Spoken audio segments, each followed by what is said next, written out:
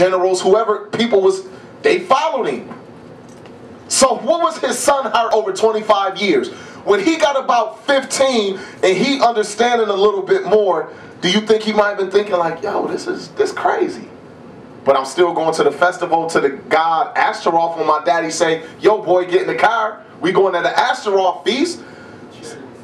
Yeah, I'll get in the chariot, son. Get in the chariot. This the prince. You thought he, now I'm going to keep my son home, keep him away from my pagan lifestyle. No, he with me. He being groomed to be the next king when I'm gone, right?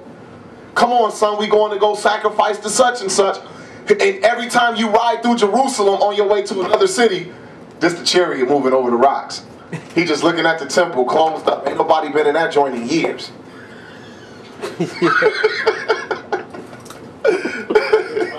Everybody's in Paris looking at the temple. When nobody going there, grass growing up on the side, weeds coming up through the stones, the doors boarded up. It's real, right? Still got that big super dumb altar my daddy built standing in front of the joint, and we ain't stopping here. Everybody going here, but he ain't got no choice but to grow up in it, right? You ain't got no choice but to do what your mama and your daddy say as a child. So he did it. But now it's his turn. What he gonna do? Go ahead. He was 25. And he reigned 29 years in Jerusalem. And his mother's name was Abijah, the daughter of Zechariah. And he did that which was right in the sight of the Lord, according to all that David his father had done. He, in the first year of his reign, in the first month, opened the doors of the house of the Lord and repaired them. He got to work immediately.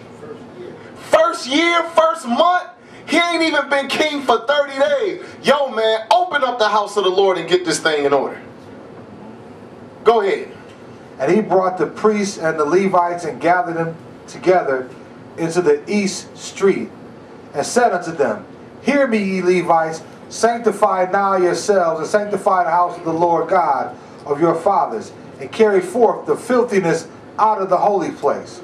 For our fathers have trespassed and done that which was evil in the eyes of the Lord our God, and have forsaken him, and have turned away their faces from the habitation of the Lord, and turned their backs.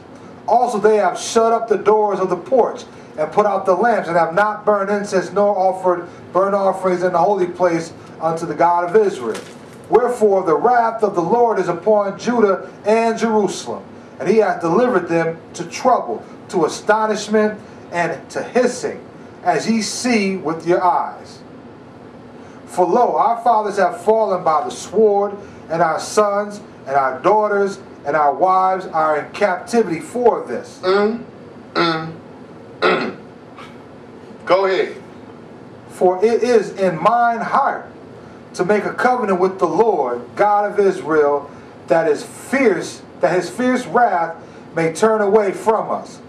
My sons, be not now negligent, for the Lord hath chosen you to stand before him to serve him, that ye should minister unto him and burn incense. Just because we get in our evil and change things don't mean that what God want done has changed. He said, my sons. Now he 25. He probably talking to some cats older than him too. My sons, be not negligent. Get to it. Yo, let's change this thing. Our fathers have been neglectful. His daddy, your daddies, all have put us in this situation, and this is the reason why wrath has come upon Judah and Jerusalem. So how long do you think he knew this if he did this in the first year, in the first month? Not to mention all the stories he probably heard by the priests and people who just wanted to live upright, how it was, how his forefather David was in the kingdom. All he've heard during, just walking up and listen, it was never like this years ago. It wasn't like this years ago. That's a great point. You know? The law being read, they understood. He had understanding. He didn't just come up with that in his first 30 days of being king. Yeah. All while his daddy was doing this, his daddy done turned to other gods because he think he need to follow them because that's the reason why his enemies beating him. So successful. But his son like, Dad, you bugging. We in this position because of what you doing. Turn back to the Lord and it's a turn. I know it's mine by his action, because the Bible says out of the abundance of the heart the mouth speak. But also out of the abundance of action the heart speak also, brothers and sisters. His action proved what mind he was of. He immediately is changing and deciding to not walk in this path his father has set for him, even though he probably participated. And these priests who got to get things in order participated with their daddies in the pagan worship. God will choose to have mercy. He know our position. You can't use what your daddies have done as an excuse to explain or justify your evil. Just take your evil as your evil and get it right. That's what we all have to do. Even though my dad wasn't there, I'm still not going to give the adversary the satisfaction of believing I'm going to try to go ahead and live a lascivious life because I ain't had no daddy around and my mama was forced to be looking for love all her life and I just never liked that. No, what I have done, I've married a beautiful sister when I was young. You understand? In my early 20s, 23, 24 years old, I'm marrying because I don't want to be stuck in what I seen my mother do and what I seen my fathers do. And my dad, if he'd have left me, he probably done had more kids somewhere too. I am ending that here. I made that decision 11 years ago, almost 12. Still going strong. All credit due to God. That's just one thing. And all of you have some kind of testimony of something you may have done that you like, yo, I'm starting to walk this, man, because this the opposite of what my daddies did and what our mothers did. Because of their weakness, I had to grow up like this, but I'm changing it with me through the will of God in me. I'm telling you, we got decisions to make. So we seen what this king did, right? This is Hezekiah. Now, brother, if you would, skip down to to verse 24.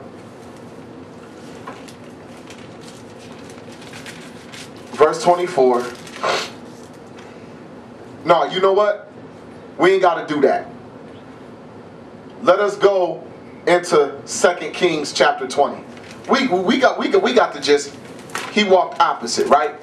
Ezekiel said, if the father did all this wickedness, but his son consider and decide to go another way, I'm going to bless his son for the righteousness he do. I'm not going to make him live the rest of his life paying for what his daddy did. But you will live the rest of your life paying for what your daddy did if you walk the same path as your wicked daddy. Yeah, you can be 40 like, man, this is how I am because of what my daddies did. But yeah, you ain't did nothing to change you. I know what your daddy did, but what have you done to change you so you can stop paying for him? Go ahead, brother. 2 Kings chapter 20, verse 12.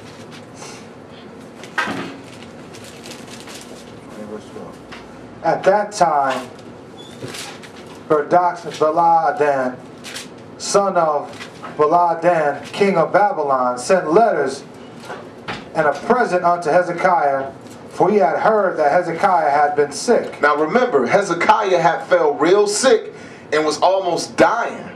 And the Lord had mercy upon him and healed him and gave him 15 more years of life. So now his friend, the king of Babylon, has heard that he's feeling better and that he's not going to die. So he sent him a gift. Yo, I'm glad you all right. Get what, glad you recovered card, if you will. One of them Hallmark kind of joints from Babylon. Go ahead and look at what happens. And Hezekiah hearkened unto them and showed them all the house of his precious things, the silver and the gold and the spices and the precious ointment, and all the house of his armor, and all that was found in his treasures. There was nothing in his house, nor in all his dominion, that Hezekiah showed them not. Then came Isaiah the prophet unto King Hezekiah, and said unto him, What said these men? And from whence came they unto thee? And Hezekiah said, They are come from a far country, even from Babylon. And he said, What have they seen in thine house? And Hezekiah answered, All the things that are in mine house have they seen. There is nothing among my treasures that I have not showed them. And Isaiah said unto Hezekiah,